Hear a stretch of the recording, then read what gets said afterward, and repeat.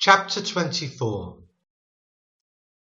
And again the anger of the Lord was kindled against Israel.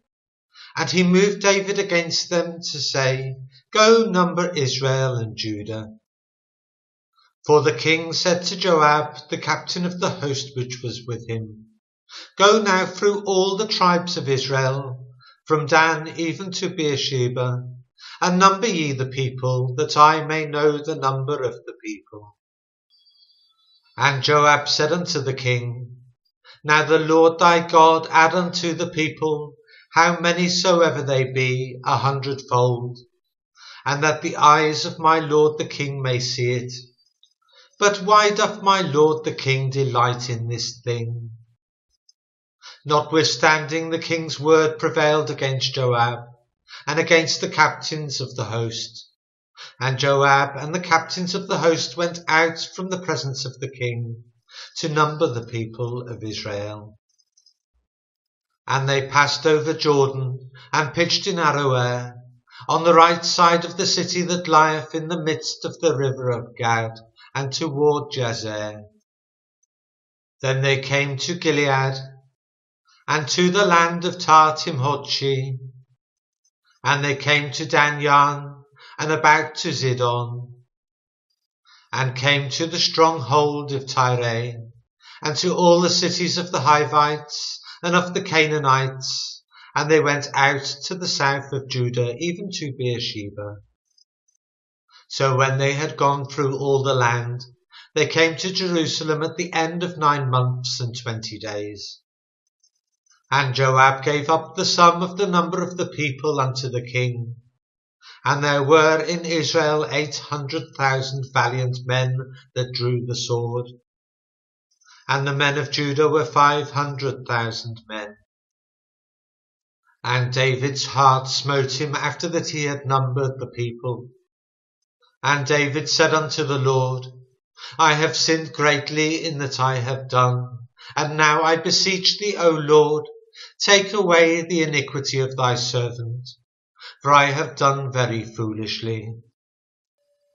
For when David was up in the morning, the word of the Lord came unto the prophet Gad, David's seer, saying, Go and say unto David, Thus saith the Lord, I offer thee 3 things, choose thee one of them, that I may do it unto thee.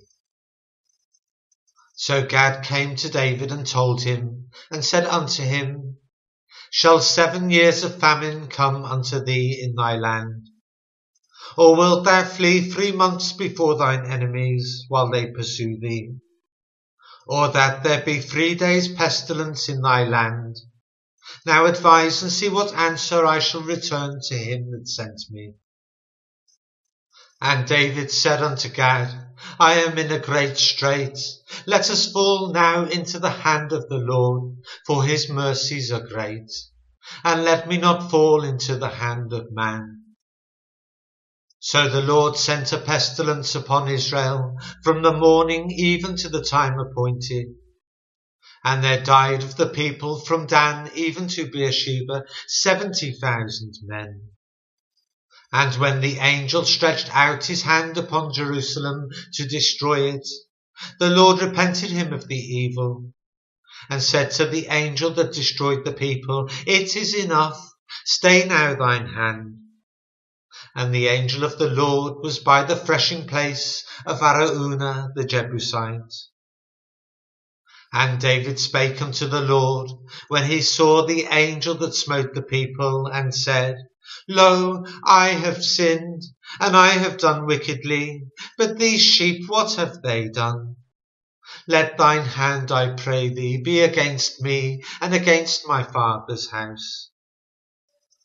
And Gad came that day to David, and said unto him, Go up, rear an altar unto the Lord, in the threshing floor of Araunah the Jebusite. And David, according to the saying of Gad, went up as the Lord commanded.